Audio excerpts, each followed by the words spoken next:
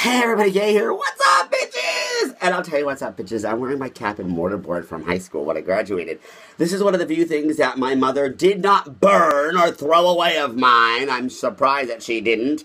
So I thought I'd put it on and wear it for Gay Today. Why is a cap and mortarboard something you wear when you graduate high school? What does it represent? I know I could probably Google it, but I'm asking you to tell me, what does it mean?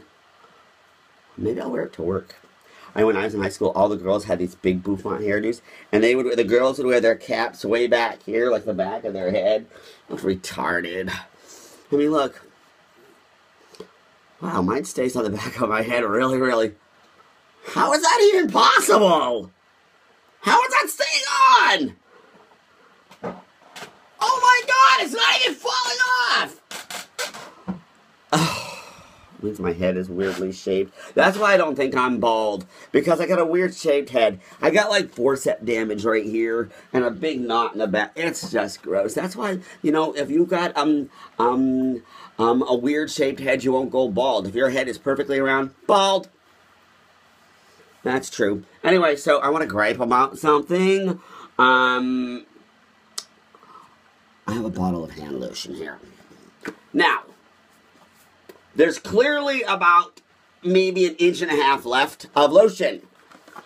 But the straw, the tube, doesn't go all the way down. So I can't pump it out. This isn't convenient. I sit there, and I gotta pound the stupid thing, and I don't get nothing. And so I have to tilt it upside down, Vaseline. This isn't convenient for me to sit there, and now I don't really need any lotion.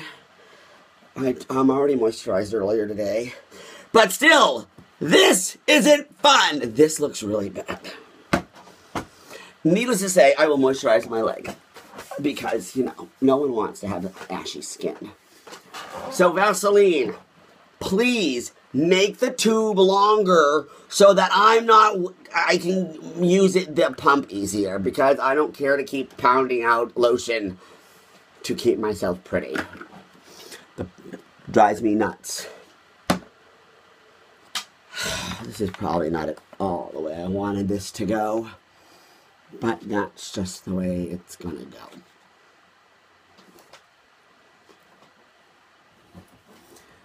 Gaze out.